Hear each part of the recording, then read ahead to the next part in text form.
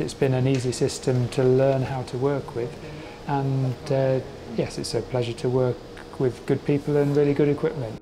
The new training approach by Philips to come in once and then come back again after a few weeks and then come back again after a few months and test how well that training has been embedded in people and how well they're still carrying on, I think is a really good approach. It's possible to access a variety of features and navigate the whole system via the touch screen. The advantage of the big monitor in terms of image quality is that we can easily configure it to any cardiologist's preference. So they can see exactly what they want to see at any time in the procedure. This is going to look like a smartphone or an iPad to people, and they're going to be very used to using it. So I think that is the massive leap forward.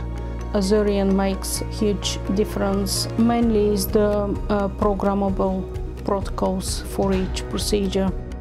The radiographers who operate the X-ray imaging equipment are often locums, so there's a real need to have simple, easy-to-use equipment. I think the image quality is excellent. It's certainly diagnostic quality imaging, and the really impressive thing is that it manages to achieve that with very little dose. From a scientific perspective, what I'm looking forward to is the use of the bigger detector with the improved image quality processing called Clarity, which we already had, but is now allied to better technology. What the Azurion does is allowing better treatment to be delivered using all the additional modalities or all the additional information at the time of the procedure. Innovation and you, Philips.